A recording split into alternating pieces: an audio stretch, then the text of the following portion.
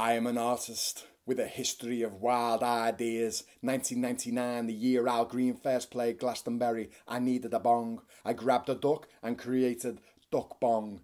I remember chonging away on Duck Bong, watching Al Green, dreaming of a weed legal world, dreaming it into reality and of how Duck Bong could help.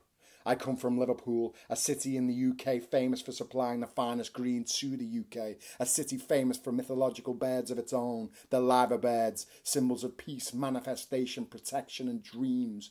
I wanted to create a mythological beast of my own, DuckBongs, to spread the good word of green round the globe. A brand of international freedom for the herb, a brand where we will not be afraid to speak our word, a brand that can bring peace, health and well-being to the masses.